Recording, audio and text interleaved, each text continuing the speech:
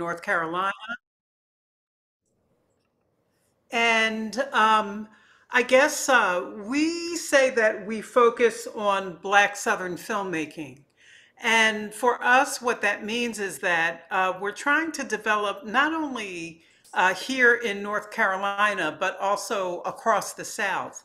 Um, my background has been in documentary filmmaking, but also in narrative. I'm a screenwriter, and so the one of the things that I've seen most of my career has been in New York. I should start with that. And I guess, after moving here and being able to see how the landscape is and the types of content, I really wanted to have some type of distribution platform for Southern makers so that not only is your work seen, but also you're able to get some training. There are some conversations that you should be aware of that the distributors are having, not just about Black Southern filmmaking, but just Southern filmmaking in general. And so, based on that feedback, there's just some tweaks that we need to do to the content that we're creating in order to make content that will be programmed, content that will be bought and sold so that you can have a sustainable career. So the Hayti Film Festival has been around for uh, 23, which is our next festival. That will be our 28th year. And I've been on board since 2018. So lots to share. I could go on and on about it, but we will get into it as we go along tonight. But it's good to see all y'all here. And hello, Adam, who has worked with me many times on the festival. Good, good. And when is your next festival? The next festival is March 6th through 11th in 2023. So submissions open August 1st. August 1st. Awesome, awesome. Okay, Brandon, go ahead. Good afternoon. Good evening, everybody. How y'all doing? I hope everything is well. My name is Brandon Hickman. I am the lead programmer for the North Carolina Black Film Festival here in Wilmington, North Carolina. The North Carolina Black Film Festival started off 18 years ago as Cine Noir, Cinema of Black Film. So we changed our name to North Carolina Black Film Festival in, I think, 2004.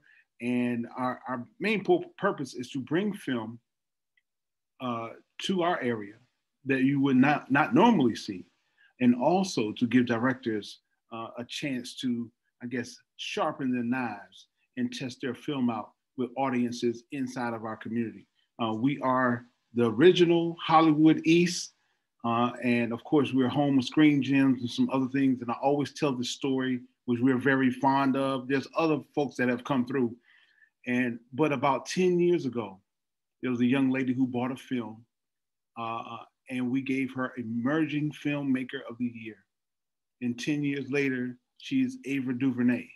So those type of quality of film that we were receiving, that we want to continue to do that, and not just do that for Wilmington and the North Carolina Black Film Festival, but we want to do that for the Hayti Festival, and we want to do that for the Charlotte Black Film Festival.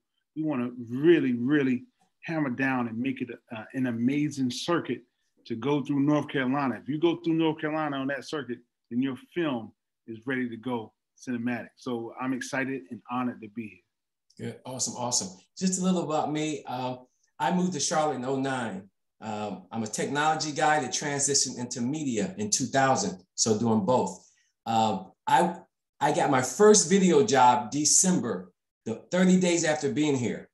And I'm video recording the Black Expo at Johnson C. Smith University. This guy was doing a presentation about the 5 economic growth areas in the region. He talked about banking, we're a banking town. He talked about some other things with technology.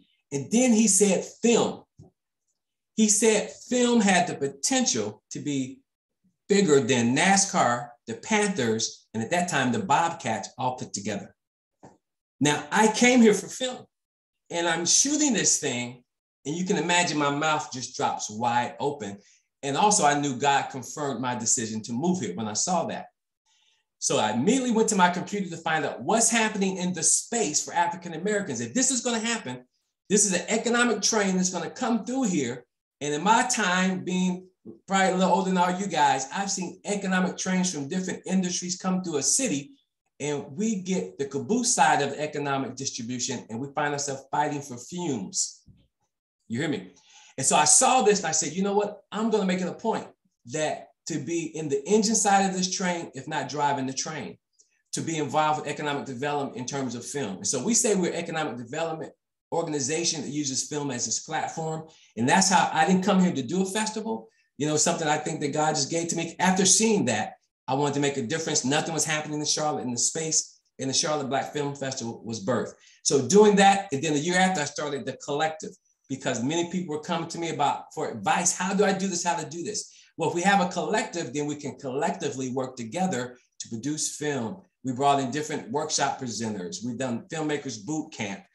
So a variety of different things on the weekends to equip us. So if that train comes through, there's no excuse. And I think that's what Lena's talking about. We don't need to have an excuse. If it comes through, we need to be ready. So in doing that, I'm president board chair of my public access TV station here. And for last year, I was on the panel with the National Endowment for the Arts. And I was responsible for giving away grants to media art individuals and organizations. It's about 20-something million that we were involved with in doing that. So someone mentioned about money. So there's opportunity for filmmakers, for collectives through that arm as well. I'm on the regional thing called the Arts, Media Arts, which is a regional piece that's happening. I'm a regional member part of that. So just super excited you guys to come and super excited about this collaborative that is happening as well. And one of the things why I wanted to do this, because as a filmmaker and also a programmer, as the founder of the Charlotte Black Film Festival, we see submissions coming in our door left and right. And we see the ones that we gravitate to and those that we pass by. And so we wanted to share the information with you in terms of that. And so I'm gonna have Brandon and Lena talk about this too. Last year, because of COVID, we screened 100 films virtually. And we were only able to do that because I'm a technology guy, and I created a Netflix style platform for our festival, right? I didn't go to a third party, because you guys know the expense of the third party. And sometimes you don't know, because on the back end, you got to pay other things. And so we created our own platform. And I'm super excited that we were selected as the 2021 best virtual event in all of Charlotte and Mecklenburg County. And we probably the only African-American company on that list. So super excited about that. But so this year we're going to do 100 again, 50 in person, 50 online, right? Because now we have that, it's not going anywhere. So Brandon, Lena, talk about your number of submissions that you guys look for in terms of programming. Ms. Lane? Well, we don't look for a number of submissions. We just look for quality work. Mm. And so I would say that our acceptance rate is probably about 50% of what comes in. We are able to program. And within the context of the entire program, it's 50% through Film Freeway and 50% curated. One of the things that, I talked about how distributors are having a conversation about the types of material that they're seeing come through. There's an opportunity for kind of the elevation of craft here in the state. And so one of the things that we do at Haytide, which is unique, is that if folks submit, and let me back up a little bit and talk about the different categories. We have different categories of film, and they are Southern narrative shorts, Southern documentary shorts, narrative shorts, documentary shorts, feature-length films, documentary feature films, and then works in progress.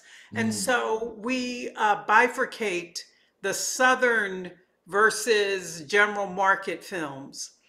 And we do that because, we weight a little bit more heavily if it's considered a Southern film, if the maker is from the South, or there are themes that are Southern, then we'll weight that a little bit more heavily. Mm. And so there's also a work in progress program that we do for a documentary film in conjunction with working films. And so you get expert industry advice on a documentary film in progress. We usually take two per year.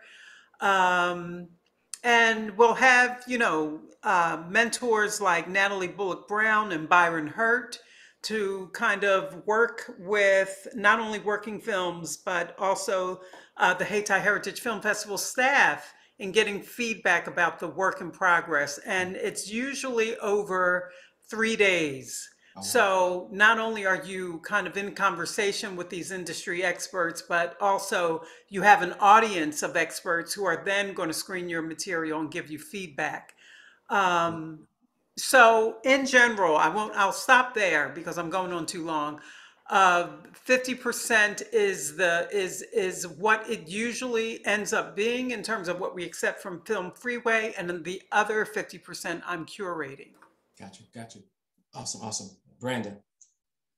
As far as submissions, sort of like Selena, we don't have a set number that we're going to stop here at submissions. When we open up our film submissions, we just say we get a bunch of them, then we start sifting through.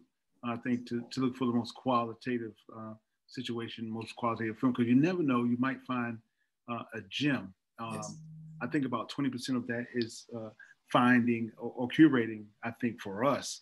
Because Film Freeway is our friend now, seems like. But 20% is curating because you might want an amazing opener and closer. Because as a programmer, I think about building audiences, and so my opener I want to be something that's going to draw attention to inside our community. We want them to come, whether it's a doc or a feature or a short or something that we really need to watch. And then the closer should be something that culminates the entire festival. So sometimes we have to go and curate. We have to go out and look for those films and that makes sense inside whatever the theme is for the year. So that being said, when you submit, just make sure it's the best quality, and make sure you submit in that time frame. That's the best part when you're on Film Freeway and you're looking. It's going to give you that date from this date to this date. This is submissions. And then, of course, I'm quite sure everyone knows there's an early registration, there's a regular registration, and there's a oops, I forgot the late registration. So that's always important to make sure you know those dates of any of the film festivals that you've applied to, you submitted to. And that's pretty, I didn't say this before. Our film festival is March 25th through the 27th. And this will be our first time, like I was telling Ms. Lena, that we will be back in person because we were actually on a third-party platform, and we know that is expensive, Mr. Thomas. Yes. So we're going to do the same thing. We're actually going to put a lot of our narrative, our doc shorts on there, and our categories are shorts, short docs, full feature docs, narrative feature film, and animation. Awesome. And you guys had also, before COVID, you guys had a hurricane. Yes. So really we should be on year 20. So about 2 years, we're missing 2 years where we had a hurricane twice, actually, and then COVID. So we should be on year 20, but we're on the 18th annual that we actually did the festival itself. So we're excited about being face-to-face. I actually reached out to some filmmakers and asked them, would you come, just sparingly, would you come to the film festival? Would you? And they were like, yeah. They so tired of being in the house, and they're so tired of looking like we look right now, celebrity squares, that they want to come out. So hopefully they'll mask up and be in the space. But we're excited. But I'm going to be very honest with you and very transparent to my friends on here in my North Carolina. I guess I'm making up a name, the North Carolina Film Festival Collective, Black Film Festival Collective. It has been tough, and it's almost like rebirthing, because we haven't been, it's been consistent where we've had folks in front of us, and now we got to kind of invent this thing again because it looks different. Just like Tommy said, he's going to have 50 online, which probably because it did really well, and he's going to have 50 film that he screens in person. So that's where we're at, and we're excited about it. Yeah. And let's talk about how at your festival, what are some of the unique things that happens for us? Of course, we have workshops.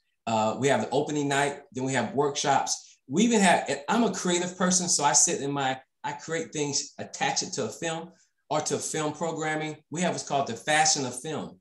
And the Fashion of Film is where designers come and they pull a movie out of a hat and they're going to design their collection around that particular film. And it's been an amazing, this will be our third year doing it, amazing experience doing that. And then we end our festival with an awards program. I know some festivals do, some don't, called the Red Carpet Vision Award. So we have a comedian host. So, you're dressed up to the T. And so we just have a real good time. And that's how we end it. Actually, that's not how we ended. We ended Sunday with a prayer breakfast. So we have everybody come in, we just have a prayer breakfast, just thankful for successful festival. We speak that, and then we get a chance to really network with each other and really spend some time and build relationships because the festival's really over, and now we can really do that. So that's kind of how it happens there at the Charlotte Black Film Festival. How does it happen with you guys? Like with your festival, what happens? Go ahead, Brandon. So what we usually do, we start off with something called the Cinemixer. It's a chance for filmmakers and our audiences to, kind of mix and mingle. We have, hors d'oeuvres and some adult libation. And we start off with that. And that's usually our opening film for that night. Welcome to Wilmington. And then on that Friday, we do a tour of Screen Gems, and where some films that were filmed in Wilmington, we do a tour of those spots, like Idlewild, the Idlewild spot, and some other places in Wilmington that have had Black films that were filmed right here in Wilmington, as well as the shows. Everybody loves to see where Matlock comes out of the courthouse, so we show them that, and that's really cool. We do have a film makers panel that we do. We do a brunch. And filmmakers get to sit around with other filmmakers and discuss, what cameras are you using. Everybody now, if you're an independent filmmaker, folks are going to the XLR, that they're using that camera, DSLR or whatever. I'm sorry, I might be getting the word wrong. And they're using that and spitting out films faster and editing faster as well. So we talk about those things. And our finale is usually something like, on Tommy, like fashion and film, which you've done that. We've done dance and film when we did a tribute to Fame. And those folks that did Fame, we did a tribute to the Inkwell here that was filmed here in Wilmington, because they actually, that was one of the films that employed the most African-American teens at one time in any film. And so we did a tribute to the Inkwell. And actually, that was my senior year in high school, because I'm actually originally from Wilmington, North Carolina, and actually was a part of that production. So we do that. And we've also had something called Score It Up, where we took, it was a tribute to Giancarlo Esposito, and we gave him the Zenith Award here for the North Carolina Black Film Festival, Big Brother Almighty. And we put together things from Do the Right Thing and School Days, and we called it Score It Up. And we had Frankie Pollock, who's a composer. He actually had the band play to some of those reels. So that's some awesome. Of those films that he's been in, we call it Score It Up. I mean, that takes a little bit more time, but we try to have fun every year. This year we don't have anything major. We do have the Cinemixer at the end, and we have a film called Stay Prayed Up. So we're gonna have some gospel to end it out on Sunday. So we're gonna have a great time. Awesome. So for a Hey Ty, the first 3 days, we usually begin with the work in progress program, and I talked about that already. So the official launch is on that third day, where we have an opening night reception and performances. So the types of performances we'll have, for example, the NCCU vocal jazz ensemble. We did a montage of images of Black films from the year, and they sang to that. We've also had their sound machine, their drum line perform. And we usually have an opening night film. And then on the back end, we usually have a closing night film and then after party. We usually have, we're dancing to close out the festival. But last year, because of COVID, we ended up, we had a live performance with Tank and the Bangas out of New Orleans. Um, Really, really dope group. And that was great.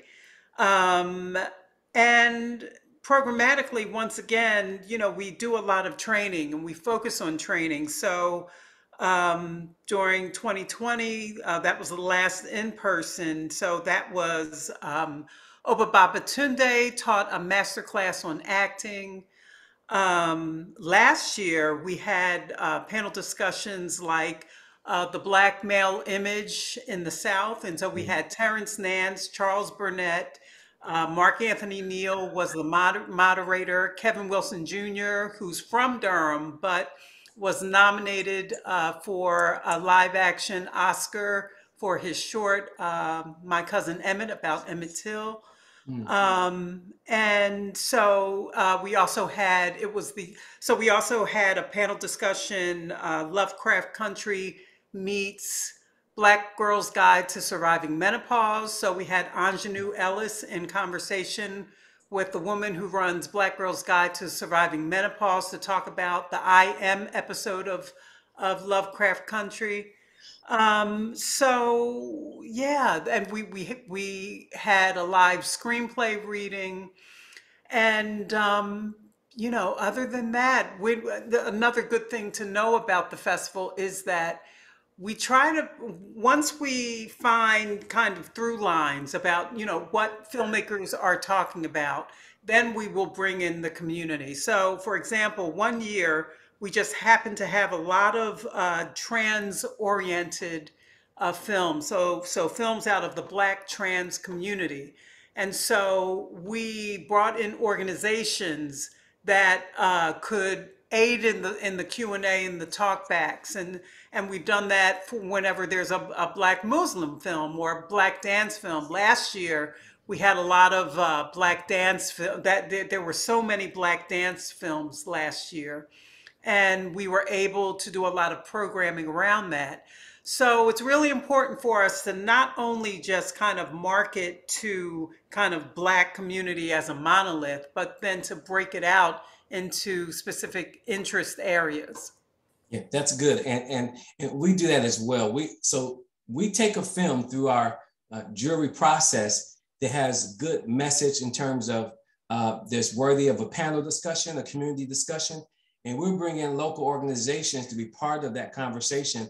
Whether it's trafficking, we've done it on trafficking, we've done it on the Black male image. So we've done a lot of panel discussions around different topics that are impacting or have impact on the African-American community, which is well. So you guys, so we're just more than just showing films. So film festivals are just so much more than showing films. And it's really an experience, I believe, into the culture via film and the engagement piece, I think, which is really, really major.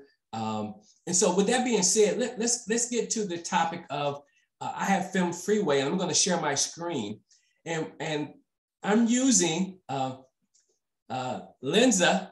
She allowed me to use her film, which she submitted as a sample for this particular discussion. Sometimes we get submissions from Film Freeway, and it's almost like a blank canvas. You get a name, an email address, you see their film up there, and that's it. You don't know this person, no poster. And so let's take a look at her, and I'm gonna have Brandon and Lena kind of just talk about, what they like to see for submissions to come to their festival. And I'm gonna use this as a sample. Let's go here.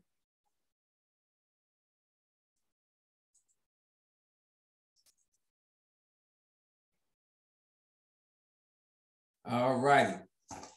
And so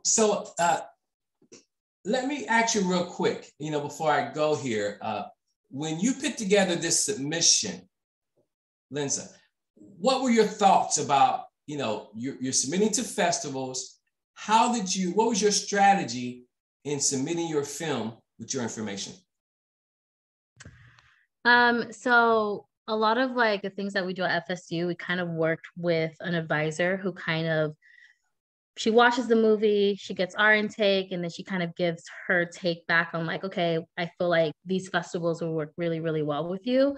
And so I know for my film, we really wanted to target Black film festivals. I am of Haitian descent. I'm from Miami or from South Florida, not Miami, but I'm from South Florida. And so when we were picking like the poster and the images, we really wanted to keep it as subjective to the character as possible. But yeah, that's pretty much, I don't know if that makes sense. Yeah, and tell me, at your school, there's a district, this was done intentionally, and there's part of your training, they taught you, what was that again you shared with me? Yeah, so like part of FSU's like if you're part of the program, like one of the biggest things is delivery. So after we make our film and we're done with editing, we spend a lot of time on like poster selection. Like we went through like 5, 6 different posters, ideas. They go through like our bio. They give us notes on that. They give us notes on the images that we choose in terms of the stills. And so we have like a template of what items are required for film festivals because it's kind of universal. All film festivals kind of require some of the very similar things. And then other festivals have very specific things that they may want additional. But yeah, so that it's a whole process. Like we get a lot of feedback. That's good. That's good. And so as we look at this, we see the poster that's there. But I also like, I think because everyone makes, you have production stills, right, that you're doing. And adding those production stills here, just really a nice little piece that brings us more into the story without watching the story, which I think is very important. And then I love the director's biography because, and the statement, because we read this stuff. And now I know you, it's set apart from your film. I know your backstory. I know something about you. And so normally when I see you and meet you, I say, I remember that, and we're going to have a conversation about what now I know, right? And so it's very, very important. I think this is for me that looking at this, the information was, the statement, the reason how she came about, creating this particular film, which is very similar to my story. Believe it or not, after I read it again, when my dad passed, my stepmother, it was a complete split, no more, right? And so it was interesting. And then has the poster here, has the press kit, which is really, really cool that she has here as well. That goes more in detail about the cast and other information about that. Just a quick PDF, which is really, really cool. So yeah, so I thought this was pretty good. What you guys think?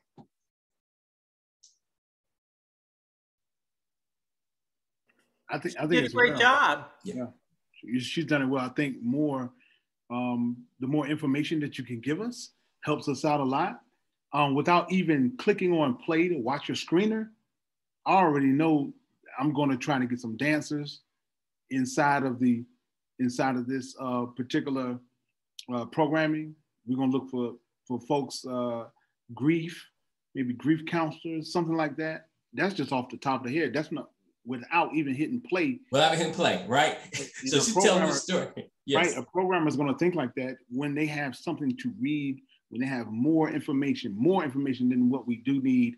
And also, I do want to say, not to take up a lot of time, but that PDF press kit is very important because when we send out press kits, we can say, oh, we got one from Calypso, we got one from so-and-so, hey, we'll send those to media, and that pops up on their internet, on TV internet, on newspaper outlets, and I think it's just best for you as a filmmaker to get as much clout as you can out there.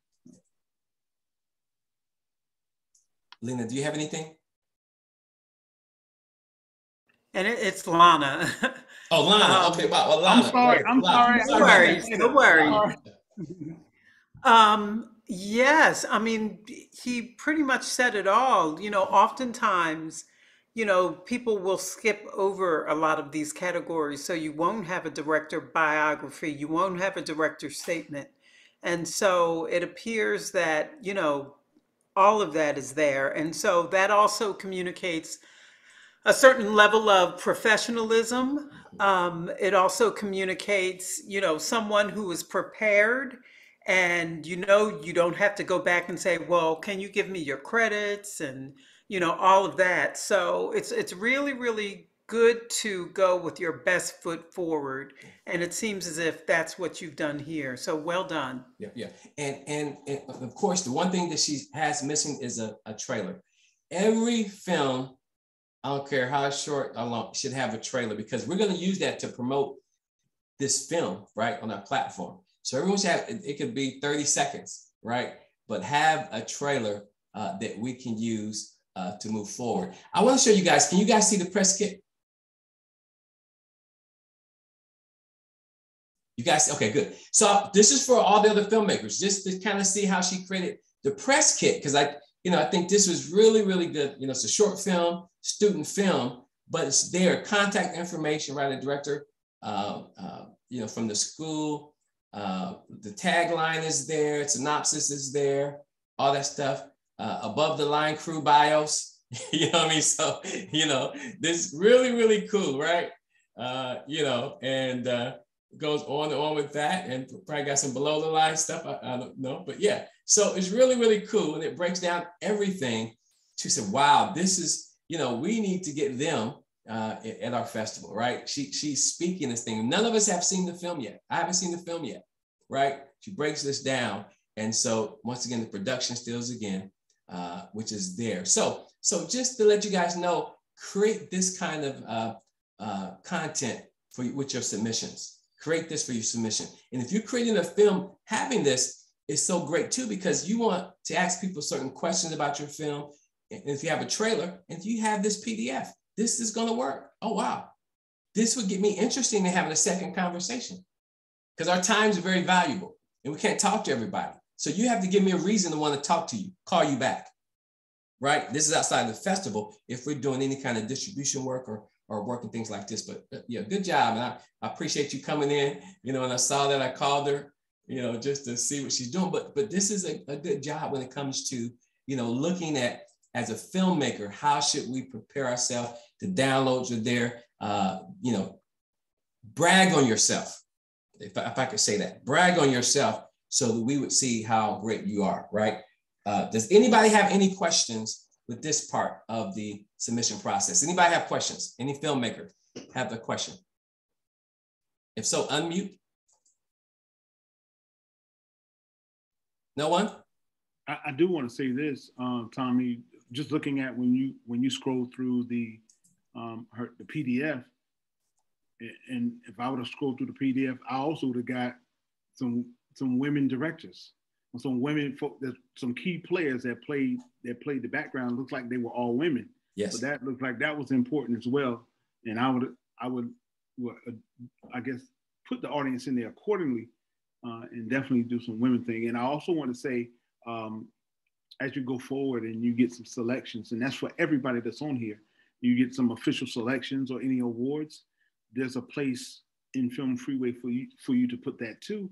And I know our programmers will, sometimes I'll go straight to that. Oh, they got awards, click. Where did they go? Where was this film? Where else was this film shown or screened at? And I'll go look down. In the very first place, I'm looking for ABFF or Pan African. I'm looking for it. Right. Absolutely. I'm like, oh, they there. Oh, let's go ahead and look at this. But that's important as well. Like you said, brag on yourself. And this is the other thing. Remember this. Always let the programmers know this is a premiere. What I mean by that, if it's an international film, it might be your US premiere. But if you submit it to a North Carolina Film Festival and you submit it to Charlotte, well, this will be your Charlotte premiere, right? If it's your first time it's in North Carolina, always let them know that this is a premiere in their particular city or state. That is valuable, that you're premiering it at our festival, right? We feel valued because you're doing that. So if you can write a note or put it in here, this would be a when you submit it, make that change that will be our Charlotte premiere or North Carolina premiere, because we want, if you premiere it anywhere in Charlotte, you cannot premiere it at the Charlotte Black Film Festival. right? We must be a premiere in Charlotte, right? So, but have that there, it just makes a lot of sense. And that's our tagline for your film. We're speaking that about your film. So that's very, very important as well. Okay. So now we get to the real big part. You know, how do we judge your film? How do we judge your film? And so when we have a jury, there is a scorecard that we use. And, you know, so you would know how to prepare your film. There's a scorecard that every festival uses. Some folks might use something different, but we use the film festival scoring card. I don't know about you guys. Do you guys use the Film Freeway scoring card?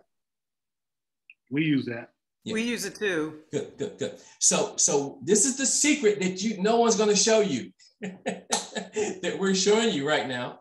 And hopefully this comes up here. Can everyone see that?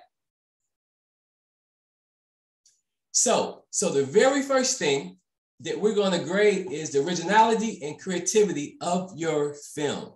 So can you guys talk about that real quick? Talk about the creativity and originality of the film and your perspective when you get these submissions, kind of what you guys look for.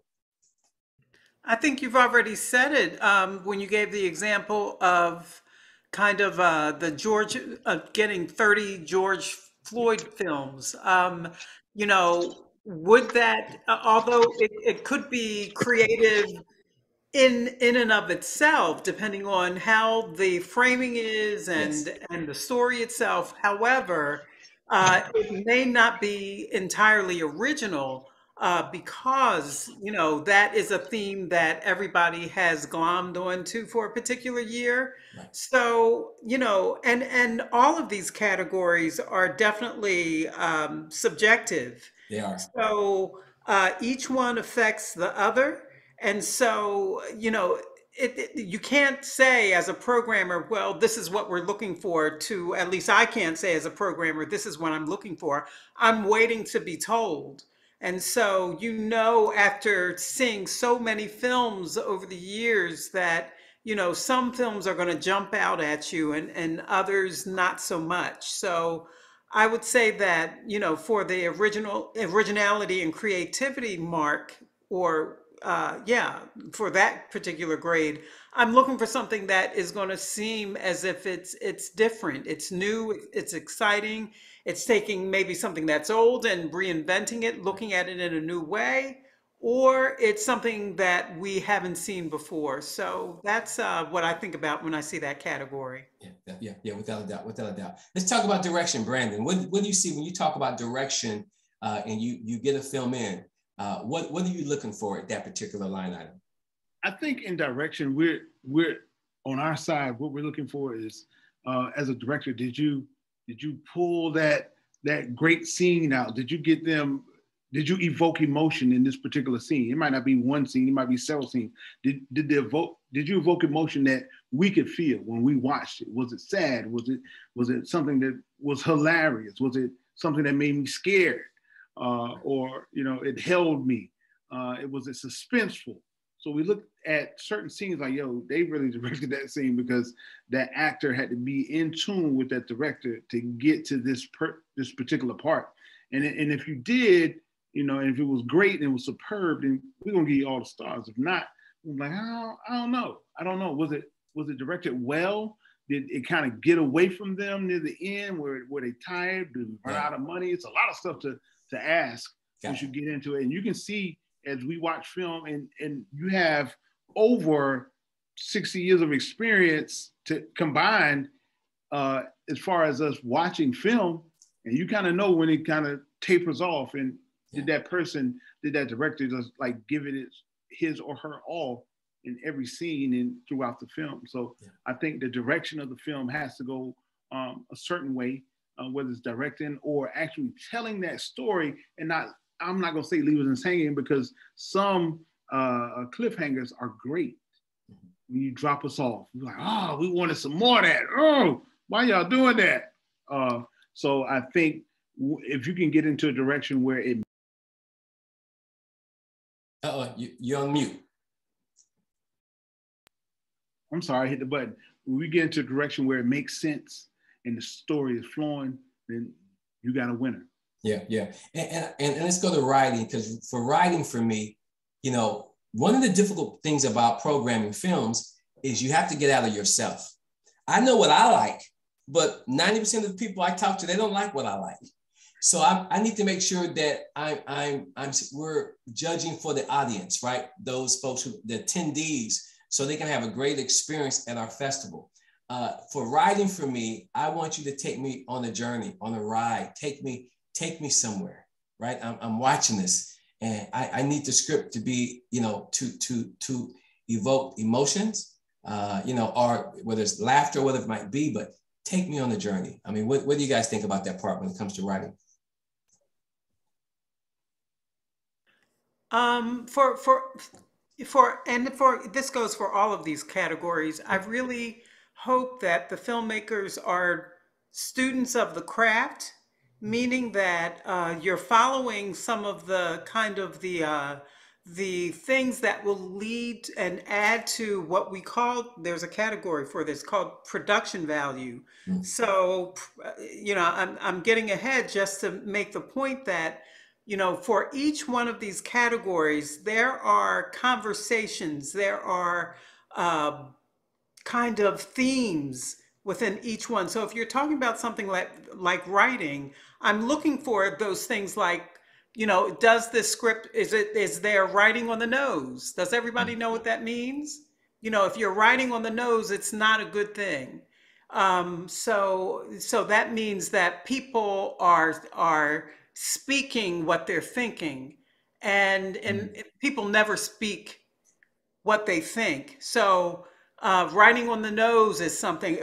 Does the script do that? Is the script well paced? Is there an act one, act two, act three, a beginning, middle, and end, with the climax being at the midpoint? You know, so I hope as you're making your films that you're aware of some of the tools of the trade. Yeah. And so, if you're not aware of that, there are definitely resources online, or a lot of you have gone to university, so I know you've trained in this. But for those of you who have not, and you know, you can go either way. There are plenty of places where you can learn the craft, like No Film School or any of the myriad of online workshops and programs that you can avail yourself of. But definitely know your craft, because the jury does, Right. and they're having conversations specifically about those things. Yeah. Then let's go to cinematography, because I think that, you know, probably one of the most obvious,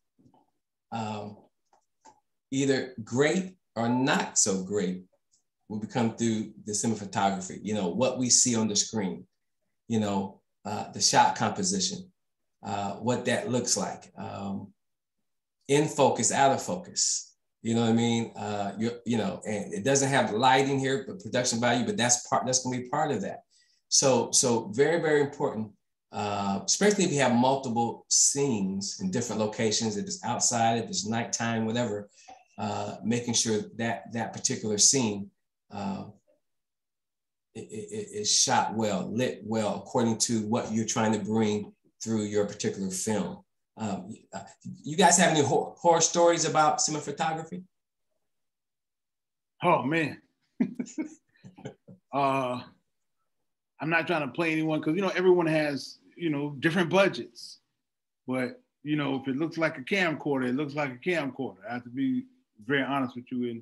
And we're in an age where you don't have to go through that anymore. Like we have something here in Wilmington called the 24-hour iPhone Film Festival. And even the iPhone folks are filming, and it looks amazing. So I don't think we shouldn't have to have an excuse to say, hey, this is what I got, this is my budget or whatever. But I think in cinematography, what we look for is like, what do you want us to see? And how do we see what you're seeing? But we need a great value from it. Like, and I know it crosses the line with cinematography and the production value, but you want the best, cleanest shots that you can get. And also, you know, if it's twisted, if the camera's, you know, if that's the thing that you're looking for, or we, you know, they have scenes where the camera look like you fell or something like that in real life, the point of view, then show us that. And I think that's where you get points at when we're looking at cinematography. But there's been horror stories where, you know, people head cut off, you know what I mean? It look like this while I'm talking to you, you know, and we've gotten that. And people say, well, why are we getting picked? I said, well, camera angles are kind of messed up. Like, and once again, like Tommy said, we're programming for the audience. So we don't want the audience going, what's going on? We don't even see what's going on. So we got a program for the audience. We want you to be able to sit back, click it, and if it looks like Netflix, then we own. Now we're gonna check the content as well. Yeah. Performance. Let's talk about performance. We know that, you know, you guys on a short budget, and we know that you have cousin Ray Ray and Pookie and them who always say they act up at home. So you thought they'd be great in your film. And, you know, so it depends, but we see that a lot in terms of performances. And then we see these great performances with individuals who are skilled. And then you find someone who maybe their first film and you're surprised how well they've done. So when you guys are, you know, looking at your story, telling your story, and a lot of times we have filmmakers who they had one actor in one portion of the film, and then it was delayed because they couldn't finish it because the actor is no longer available. So it's really, we understand the challenge there, but you guys talk about the acting performance value of the films that you guys get in, because that's going to relate directly to the audience. They're the ones speaking to the audience. And how important is that for you guys? I think that's a big problem here. I feel like I think we don't want to hurt people's feelings sometimes, and we will cast people who really won't be able to deliver the script that you've written. And I really want to encourage you to really be very protective over your work. Make sure you have people who can deliver the lines. And if you don't, then if you have one person, then right around them, right around the person you know is going to give you a good performance, instead of, you know, having people, you know, do something they really can't do. And, you know, the other part or the other thing in the crafting of your material, just know that when you don't have people who are really good actors, it's even more important to show and not tell, because it all starts to break down the more dialogue you have. So that's something, you know, you can think about as you're coming up with your scripts and screenplays. Good. All right, let's talk about production value. You guys said some of that a little earlier, production value. And what we mean by that is, let's say if your movie's in a house, and sometimes you can be real creative with this, and everything can be shot in one house, but you can set certain rooms up as if it's a different location, right? You can be very creative if you're in one house. So how many locations, which also could be horrible for your film, because now you got to set up lighting, cameras, and all these different locations. The light has changed, you know what I mean? So production value, I think it is really good, because that's part of your scenery. That's part of telling your story. But sometimes there are too many places, and it kills really the pacing, the structure. Sometimes it, you know, but it's important. Can you guys share about production value? Yeah, I think production value for me is kind of it means the symphony of the elements. So, for example, for some reason, one of the things that I see, and I know it's going to have maybe a low production value, if I see a graphic for my company. Say my company is in media, and I've spent a whole lot of time like flipping the thing, the logo, and it's twirling and it's music and all of this. For some reason, every time I see that on one of our films, it's usually they've spent more time on that than they have in crafting a good story. Wow. And so production value can be a not so well executed logo for your company, which is not needed or necessary at the beginning of a story. Good production value means that, okay, in the example, if the submission that we saw, I think it was, is it Lands? Was it Lands or Lans? Lenza. Lenza's overall presentation, if that were a film, it had good production value, meaning that, there were the words were not misspelled. There was a PDF with stills and all the things. It had all the things in all the right places. Same thing for a film. A production value means that the lighting's good, the cinematography is working together, so that, and it looks as if somebody has an idea of craft, of film craft.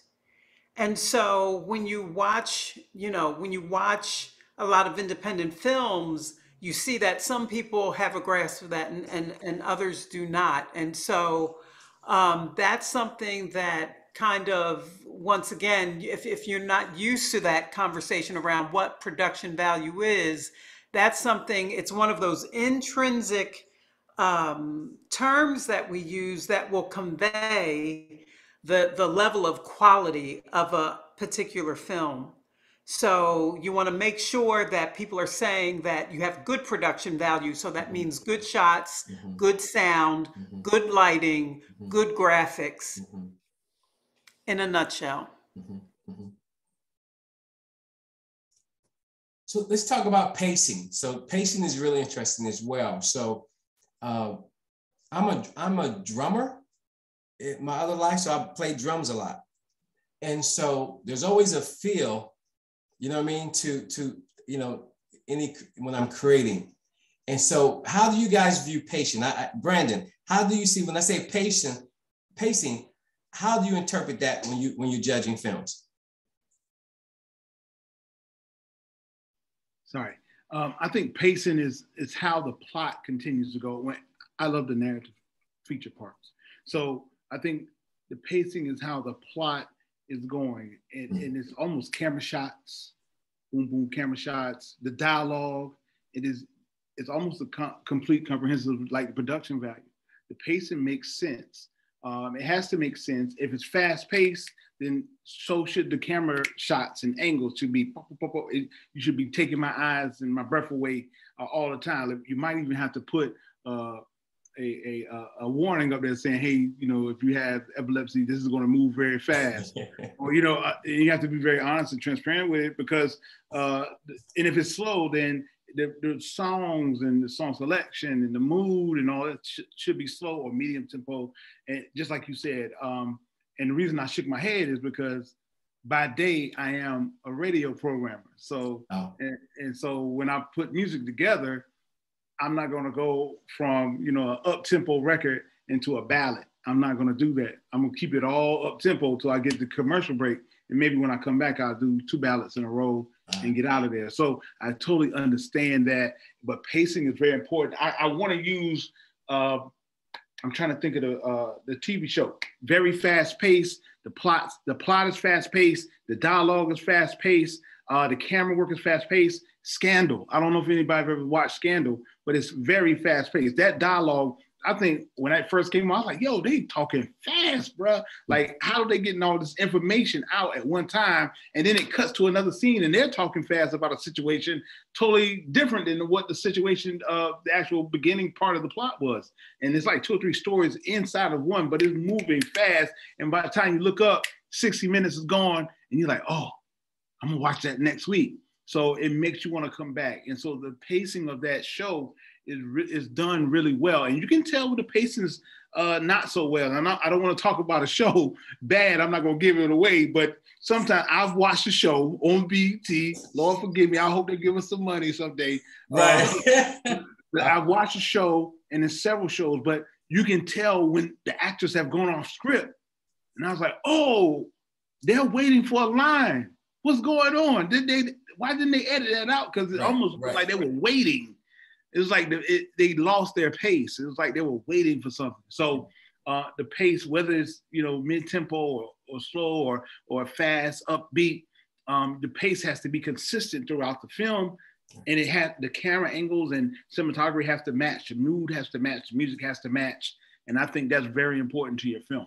Yeah. Elaine, let's talk about structure. And I think, and these are things that, I think there's some other major categories here. Then we have some that support some of those other things that are here. But because when we get to the next one, I think that's one of the major problems I've seen in films. But when we talk about structure, how do you perceive that? It's definitely related to writing. It's related to pacing as well.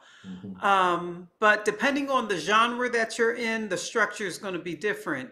And so there are kind of expectations that audiences have for different types of films and different types of genres. So structure is something that aligns itself to kind of a very general conversation about genre. But once again, we're still in a three-act structure world, even though there are people and discussions about turning a three-act structure on its end to do different things. At the end of the day, it's still a three-act structure, so that audiences, in terms of having a conversation about how you get from the beginning to the end, that there are patterns to that. And so the question becomes, is the filmmaker adhering to some of the patterns of structure? Am I, within the first several pages getting to the catalyst that's then going to take things into Act Two? Am I getting exhaustion, during Act Two? Is Act Two like really long so it loses my attention at various points? Or is it, have they been able to craft something that still goes at a particular pace, at a particular clip? And then, towards the very end, how do you resolve all that? How does that all come together? And am I satisfied with, how it ends? So structure, I think, deals with all of that. And like I said, it's related to some of those other categories. But the difference is, I find that structure is more aligned with genre. And there are some structure templates online where it kind of breaks down the three acts and it kind of shows you in between and shows you this little arc and kind of where you need to be. And so you guys can go online and see some of those structure templates or images that they have that details that even more. Probably out of all of these items, the one things that have come into us that really was a no was the sound. Audio is just as important as the video. And sometimes you have audio where it's in one part of the film, there's a hiss noise, the other part is clean. So variety of different sounds or crackling noise, sound has to be so clean. You have to get somebody who understands sound, how to mix sound. The music hasn't been as bad. I mean, the music has been good, we enjoy it, but it's the sound quality of capturing your actors, and then sound that's in your film that shouldn't be there. Sounds is coming from, I don't know where it's coming from, but other kind of sounds, whether it's your air conditioner or something that's coming in and it just kills, compensates for even the actors. So what do you guys think of the sound and music part of that? And we do have a sound category. We do have a score category that we have as well, but listen to the sound. What kind of issues have you guys ran into?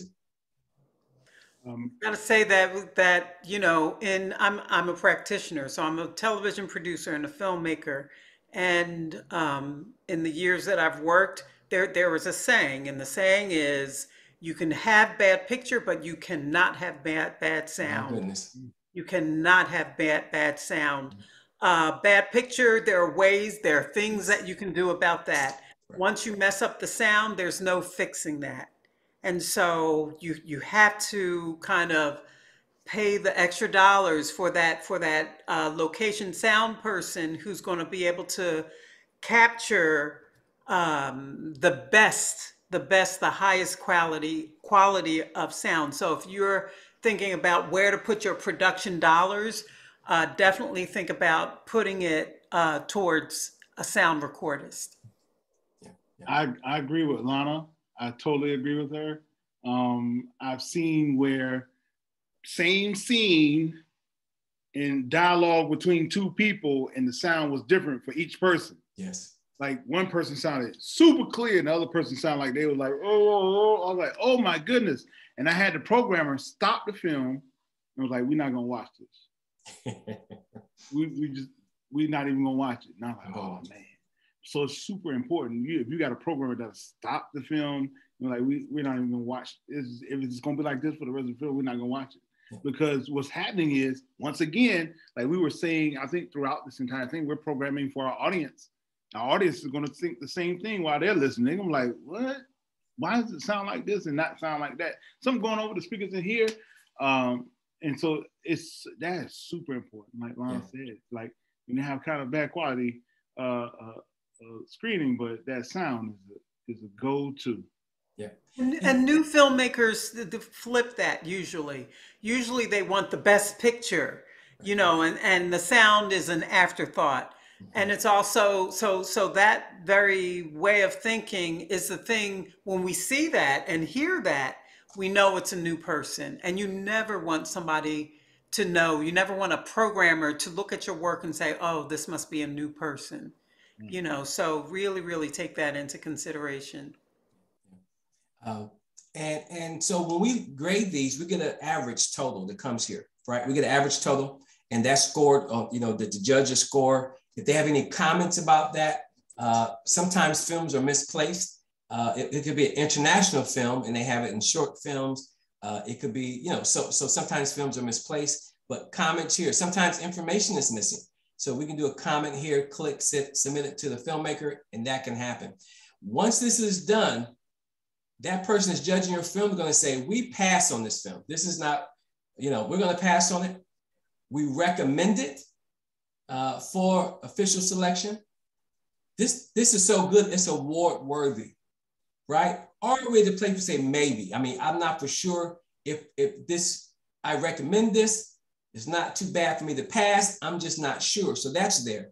And so that particular jury, when they come together as a group, then they determine if that's one that will make it into the festival or not. Looking at that, looking at all these issues and the story behind it. And then for us too, we're looking at, is this something that we can create a panel discussion around? So that helps too, because the topic is so important, right? That we need to have a discussion around this for the community. Then that gives us a little bit as well.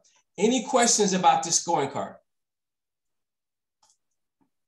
Or from one of our panelists, any questions about their festival, what they do, this scoring piece?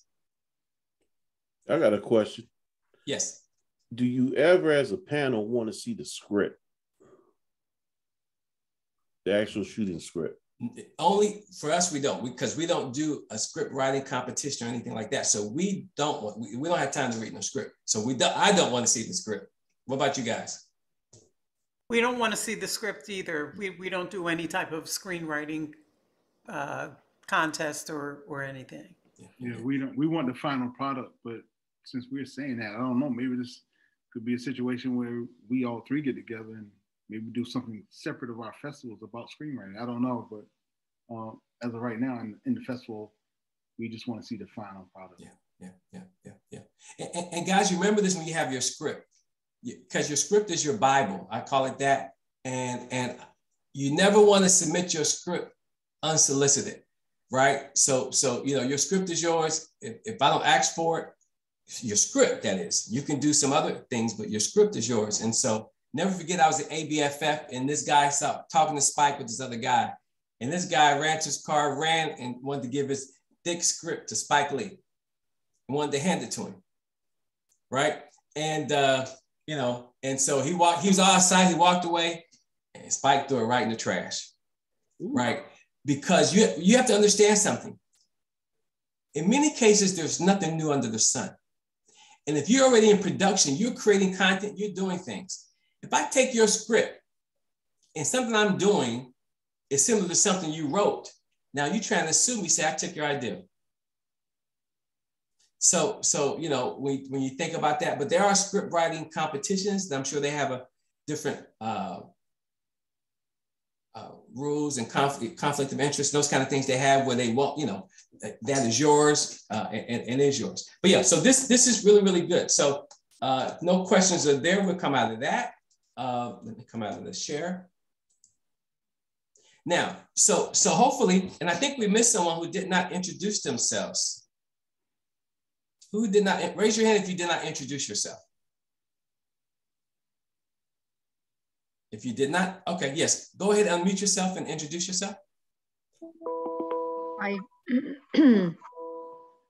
And tell us where you're from and what part of the film industry are you in? Mm-hmm. So, well, first of all, I'm now in Baltimore, Maryland, and I'm moving to Charlotte in July. So I'm starting to, trying to start the connections before. I'm not currently in the industry, but I'm looking forward to be working on a documentary film about the Tunisian revolution that I will be doing in Tunisia, and I'll be in the coming few years. And there is an old idea for a feature film that I want to also start working on, that I wrote the script and I lost it, and I want to write it again and do it. Awesome. And so I'm hoping to network and start volunteering for other people's project to get my skills on a level to start my own projects. That's awesome. And I always say one of the best ways to learn is to serve, you know, and I love working with people that serve. That's the bottom line. I love working with people that serve, and not just, here's my project, y'all support me, and then they disappear. No, serve on somebody else's project. Let's get the content done.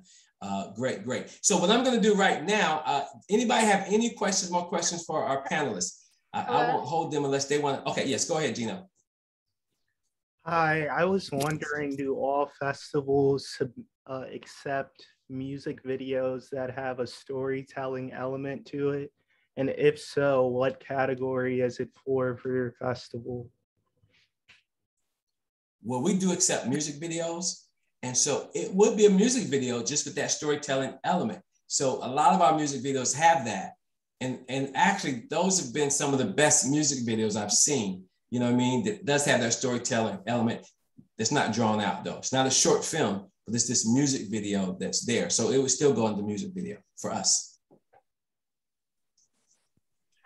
We don't have a category called music video, but we accept music videos, and we would put that under narrative. And since you're from the South, I would say Southern narrative. Hey, everybody, we accept music videos too? I'm sorry. Hold on one second. Go ahead and reply, Brandon. I said we accept music videos as well from North Carolina Black Film Festival. Okay. And we have a music video portion. Good. So if you guys can use the raised hand, let me see, where is it at? That way I can, okay, good. Okay, Mr. Zoom user, go ahead. Brandon, you gave the dates of March 25th and 27th, I believe, for your film festival. Is that this year, next year, or when? That is this year. A month from tomorrow, March 25th to the 27th. I will be there. Yeah. Come on to the beach. Yeah, we're going to do that. We're going to support you. So I'm going to send out, give me your information so I can send it out to everybody who attended this, everybody who's there, to our database. And we're going to send out, we want to come down there in March, right? No. So we want to support you, support that festival in March. Ours is not until June the 23rd through the 26th. Oh, we're coming. But we're coming, yeah, we're going to come down. We're going to get people together and come down. Yes, let's do that. And it might be, that's so close. That might be an ideal situation. If we can come together and get some things done, do it at the festival. You know what I mean? That would be good. So anybody want to go to Wilmington, let me know. Good. Do you have a link that we can place in there as well? Yeah, I can put it in the chat. I'll put it in the chat. Good. Right. Thank you, Tony. Tony just did something that I definitely use. Okay, Ms. Dixon. Hey, everybody. Hey, Lana. Hey, my name is Tyra Dixon. I'm a filmmaker and a photographer here in Durham, and friend of Lana's. So we're part of the Hey Ty Film Black Filmmakers Collective. This has been a good discussion so far. So thank you for your information. Thank you. Y'all got it going on. Where you from, Durham? Y'all got it going on up in Durham. Let me find out. And, I am available to work on projects now. Yeah. Awesome. I've just started going back full time to filmmaking. So. Oh, good. Awesome. Awesome. Yeah, and there's people all over the place too who's looking for folks, and so yeah, that's great. And I saw another hand. Someone else had their hand up. My hand raised, Tommy. I just wanted to ask, I was trying to put something in the chat and it doesn't seem like we're able to type into chat. We can only send information to you. I just wanted to know so we put our information in the chat so we can connect with one another. Wait a minute, you can only do it to me? You can't do it to everybody? Yeah, that just happened to me too. Yeah. Okay, so send it to me and then I'll send it to everybody. Okay. Okay, here it is right here. Let me see if this works. And I also wanted to ask Brandon, is there a hotel for the film festival? As of right now, it's Hampton Inn Medical Park. If I'm telling you correct, there's Hampton Inn Medical Park. I think that's $72 a night right now. Oh, and wow. The other would be Holiday Inn Express Medical Park, which is I think it's about $79. Okay, thank you. Yeah, I don't know why that's doing that. Okay. So you're gonna send it to me. Everybody send everything, email me, and then I'll send out this list. And I'm gonna save the chat as well.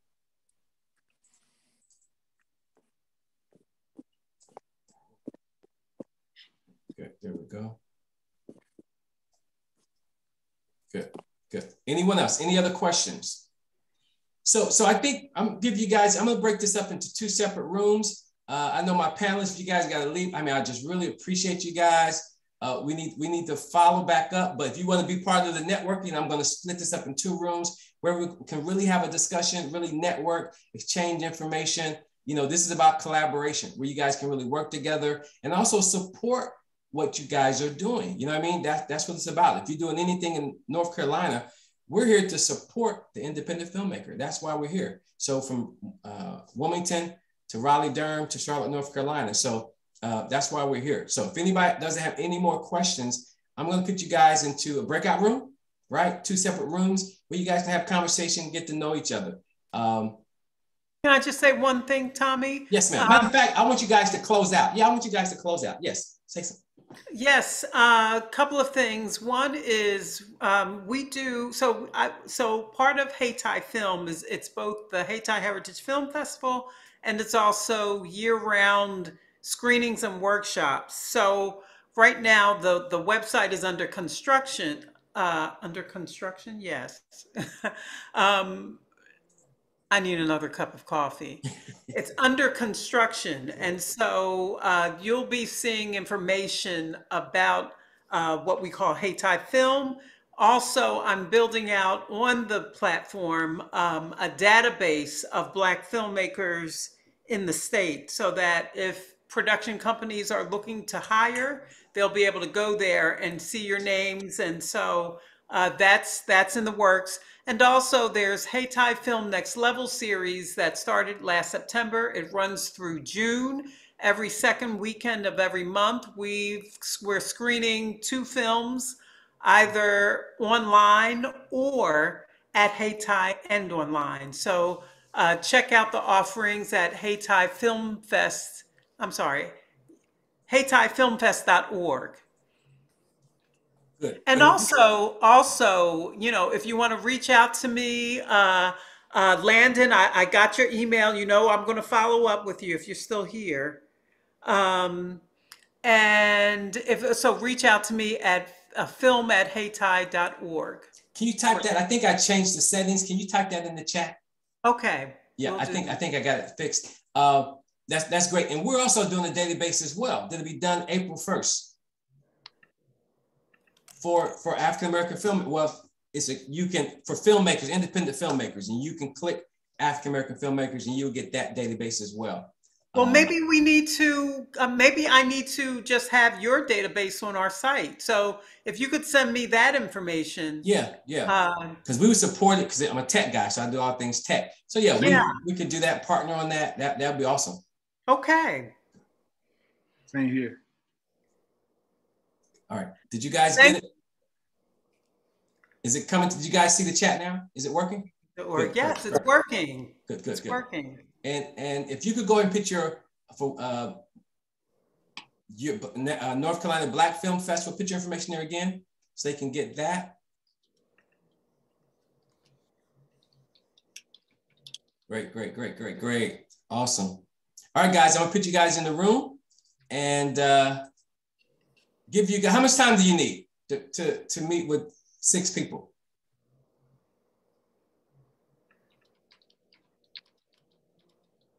Minutes. How many? 15. 15? Okay, here we go.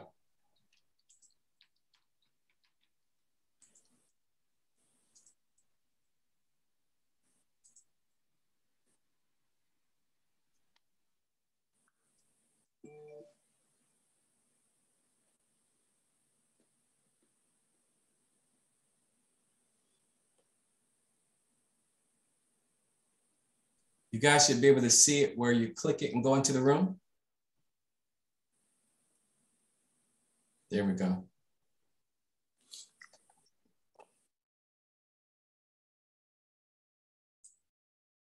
Awesome.